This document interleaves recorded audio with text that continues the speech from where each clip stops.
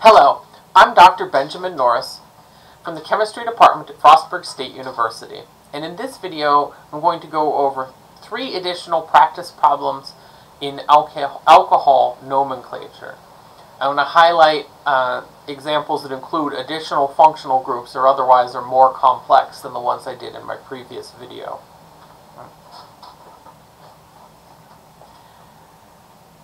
So here is the first one. This structure has an alkyne in it as well. Okay? And so we have to figure out how to handle that part of the nomenclature, and that might also complicate how we want to number the structure, because now we have 2 different functional groups in the structure that might control the way we number the parent chain. Okay. So the first thing that we still need to do one, is identify the parent chain.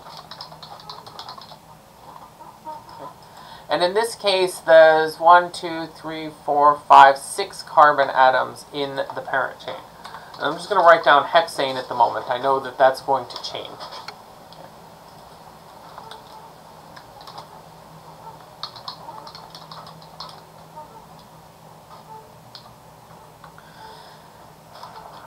The next thing we need to do is identify the priority functional group. So the functional group that is going to have the priority as far as the numbering goes. And the IUPAC established a series of rules, and alcohol has higher priority than alkyne.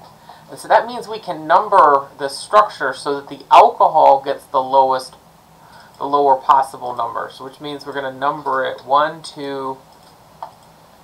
Alcohol is going to be at carbon atom 3, and the alkyne starts at carbon 4 and starts at carbon 5.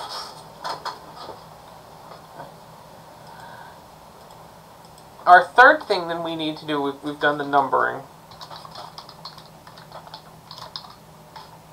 We've added our locants. Number 4,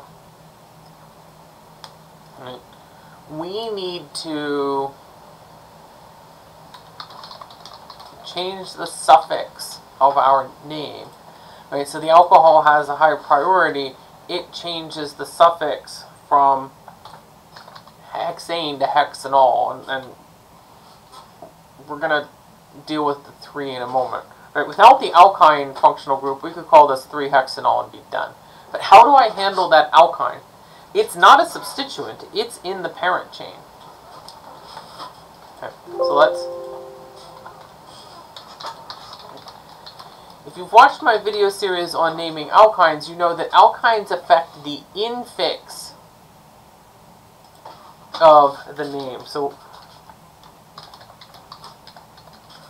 right, that means that we are changing the "an" part of the name to "-ine" for alkynes. It's not actually the suffix of the name, it's the infix of the name. And so we are changing this from a hexanol to a hexinol.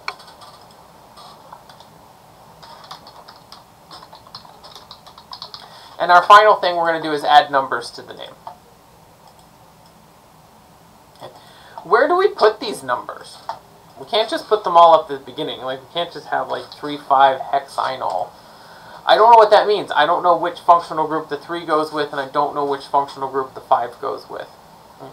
If you've watched some of the other nomenclature videos, you know that there's a different way of putting numbers in names that puts the numbers right in front of the part of the name they go with. Okay. And so we can call this thing, even though it is cumbersome, hex 5-ine 3-ol. And then the last thing that we need to do is put in the stereochemistry. And this molecule has S stereochemistry at carbon 3. If you really felt like you needed to have the 3 at the S because there are multiple chirality centers, you could absolutely do that. Right now there's only one chirality center. I'm actually going to leave that 3 in front of the name. Alright, we'll just leave the 3 off. So this is S hex 5-ine 3-ol. In the second structure, it's a cyclic structure. It's got an alkene. It's got some other substituents in it. So I'm gonna bring my rules down here, but we have an extra step to do because we have a chlorine substituent, and we'll deal with that in a moment. So first we identify the parent chain. This is a cyclic molecule, and it's cyclopentane originally. The alcohol is a higher priority functional group than the alkene. So we're going to focus on that.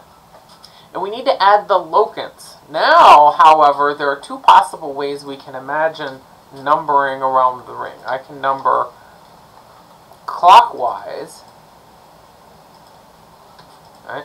And that gets the first alkene carbon at 3 and the chlorine at 4. Or I could number counterclockwise. I'm going to keep this numbering scheme, and I'm going to make a copy of the structure. I could number counterclockwise, so that would swap 2 and 5 and swap 3 and 4. Oops. There we go. And it's actually, so let's look at these two structures. One of these structures is better because it has the lowest overall possible combination of locants, and it's the second one that I've marked up here. Because this one has, I forgot. This one has the chlorine at 3, the alkene at 3, and the alcohol at 1. So I actually want to use this one and not the original one that I did. Okay. Lowest possible combination of locants.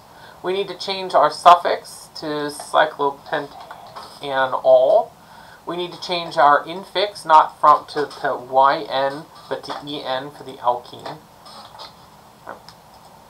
We need to add the numbers to the name so we can show where the locants are. And so I'm going to put in 1-ol and 3-ene. And we have one more thing to do, and that's to add the substituents to the name.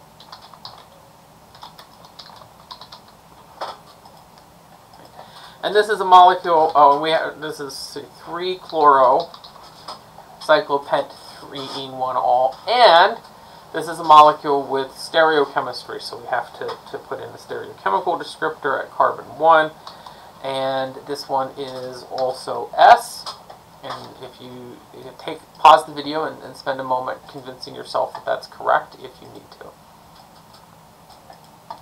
In my final structure, I've got another cyclic molecule, no other functional group, but there are 2 alcohols here, and so I want to do another more complex diol. All right, so here we do not need to do step 5 because we don't have an infix that we need to change. There's no functional group here that's going to change the infix.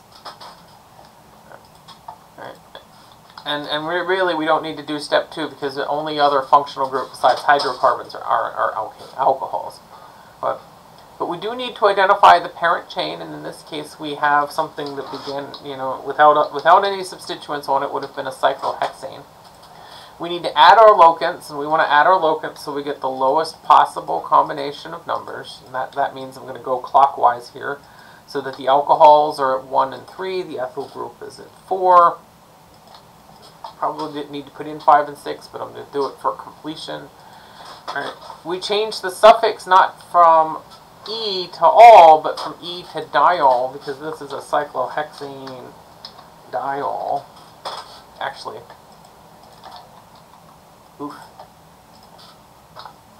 Actually, the E stays. Let's go back up here. The E stays. And the E stays just for the sake of pronunciation. So instead of saying cyclohexanediol, it's a little easier to pronounce hexanediol. We need to add the numbers. And again, I could put 1,3 cyclohexanediol. Right? And then we need to add the substituent, 4-ethyl, 1,3 cyclohexanediol. But it's perfectly acceptable to write 4-ethyl cyclohexane 1,3 diol. And there are a lot of chemists out there that prefer the second way because it is more explicit about where the 2 alcohol functional groups are. And then the final thing that we need to do is to put the stereochemical descriptors at the front. And it is R at carbon 1 and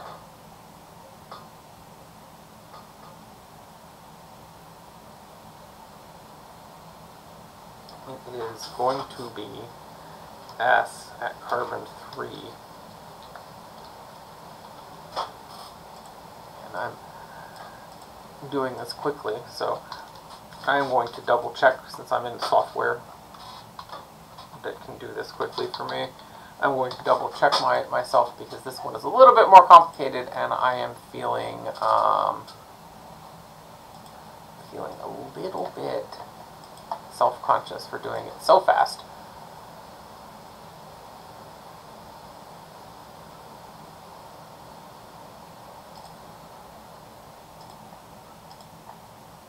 Oh, and it's a good thing that I did this because I forgot the stereochemistry of carbon 4, which is R. Again, your instructors are human beings who make mistakes.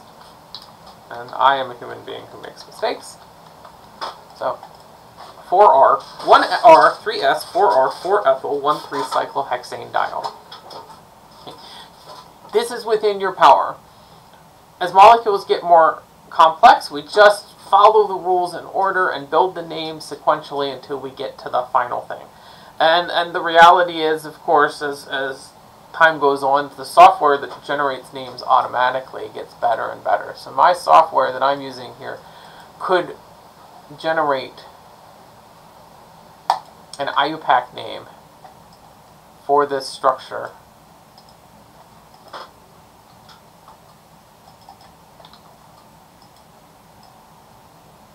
and there it is. 1R, 3S, 4R, 4-ethyl, 1,3-cyclohexane diol. The same thing we got. And it's always good to be able to check yourself if you can. Thank you for watching.